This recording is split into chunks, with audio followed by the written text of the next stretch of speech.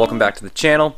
Today we're installing my MobTown Off Road skid plate for the fuel tank. In the first video we did the prep work, we painted it, we added a little design, didn't come out great, but that's alright.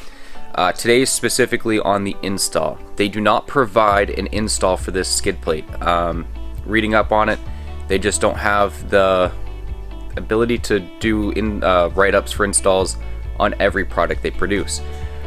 I don't find that right. If you're gonna make a product as a company, provide instructions, the bare minimum written instructions. So I'm gonna make a video today for you guys, so if you want to buy a MobTown off-road skid plate, you can install this. It's pretty simple, but there's a few things that you need to know. So first, your truck needs to be empty, no fuel in it. So I've only got a couple gallons of fuel in it. This is because they're using the factory gas tank strap nuts to hold some of the skid plate on. So truck's empty. I'm still missing my bumper. It's out at the powder coater for a repaint. So I've got some extra room under there to get all the bolts. So some of the tools we need. Alright, so this is what they provide you. 2 bolts, nuts and washers.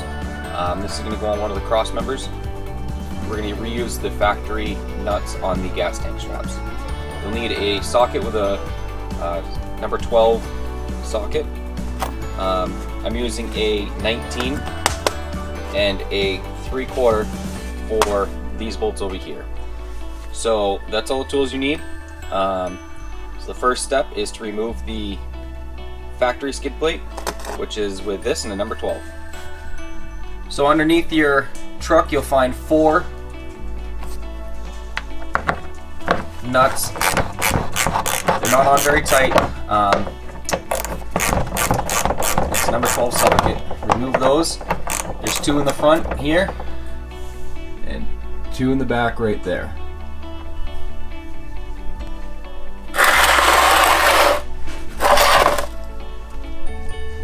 Okay, factory skid plate is removed and it is dirty.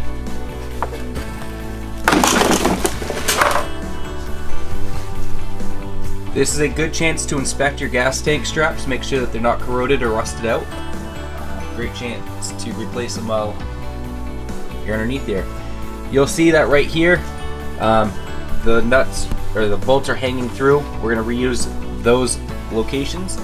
So now we're going to get our skid plate, put it on a floor jack and lift it into place and line the holes up.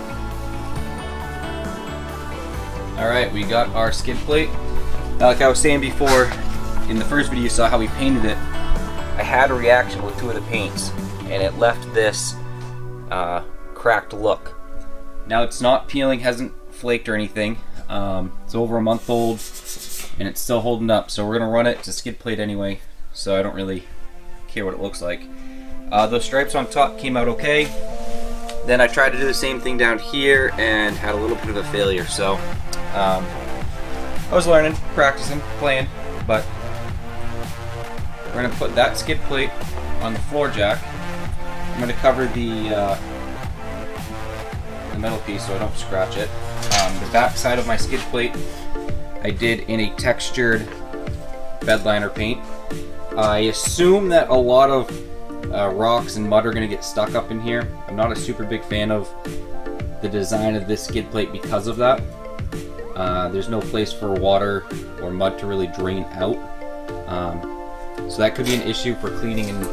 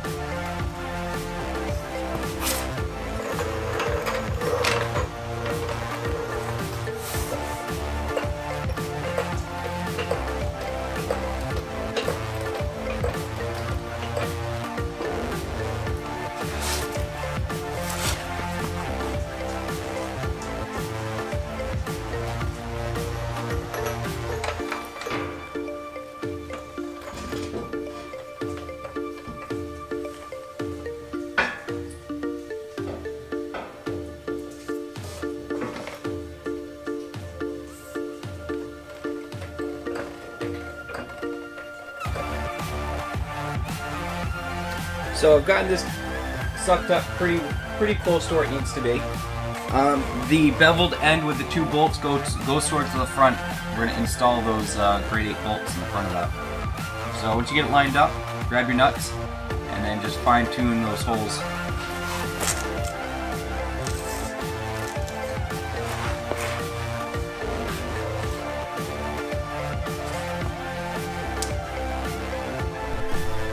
Alright, this right here is the front.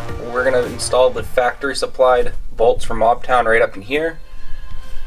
I have lined up those bolts in the front, loosely tightened them on. Now I'm going to do the back.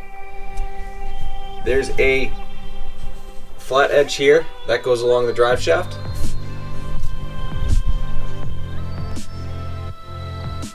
Alright guys, now that we've got the 4 bolts in, we're going to install their factory bolts. These are going to be tricky. These go through a cross member, and it's going to go washer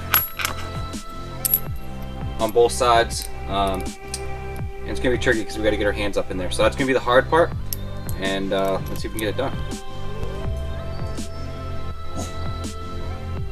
Alright guys, so now we're going to put in our supplied bolts from MobTown. They go right here in this cross member. Pretty easy to feed them through. The challenge is lining up a hole in this cross member. Now I've lightly loosened all those bolts up. I never really tightened them down because there is a little bit of adjustability left to right. So right now I'm trying to line these holes up so we can kick it over. I need to go to my left a little bit, and then we can feed in those bolts pretty easily.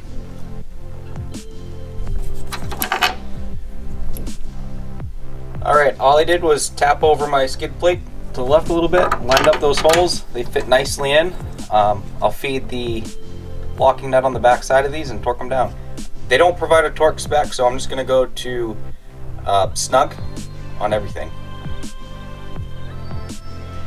So I just got these tightened up. I had to use a box wrench on the back side of this to get these bolted down. I gave the impact gun all it had, tightened them right up. So they're installed, and I'm going to tighten up the other 4 factory bolts, and the install will be complete. Overall, real simple install. I didn't have an issue with the gas tank strap bolts. People said because a full tank will kind of push them out of alignment, it'd be hard. I didn't have an issue at all. They lined up perfectly for me. They went on smoothly. So I do have an empty tank. I can't tell you if that was the thing that made the difference, but overall very easy install, just no instructions were provided. So hopefully this helps, but let's get these tightened up.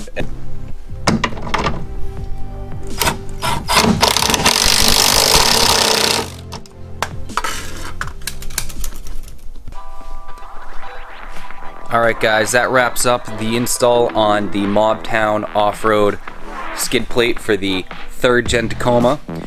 If you have any questions, please leave them in the comments below. I will link the product in the description. And shout out to Explore Overland. They actually, it came from them. I won a giveaway at one of their big events, and with that giveaway money, I bought a skid plate with it. So huge shout out to Derek and the crew over at Explore Overland for hooking me up with this. Shout out to MobTown Off Road for getting this product to me, and hopefully this video helps future installs for people looking to do this. It's very simple, and definitely an upgrade that's worth doing. It's very lightweight. I didn't get to weigh the actual skid plate, but it's fairly light for what it is.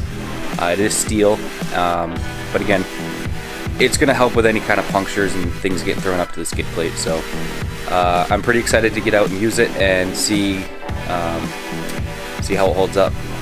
So until next time, see you on the trail.